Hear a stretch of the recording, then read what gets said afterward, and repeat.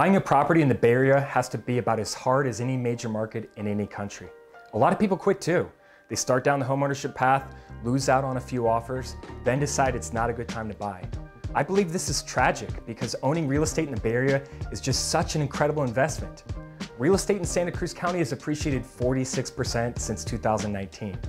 You hear of the listings that get over 10 offers and sell for hundreds of thousands over asking, and that's pretty common around here. And the buyer's agents that win those bidding wars essentially are just the best at getting their clients to bid more, right? Not necessarily.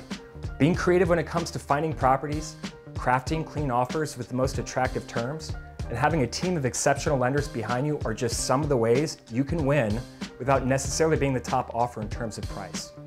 As I also work with lots of sellers, this allows me the ability to put my buyer clients together with their properties before they even come to the market, and are able to avoid the competition by getting those properties off market. My network also has a weekly updated list of properties that have not come to the market yet, and clients of mine have bought and sold homes from that never saw the market.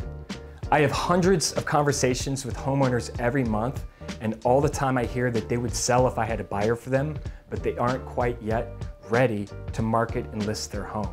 All these are great opportunities for the off-market buyer.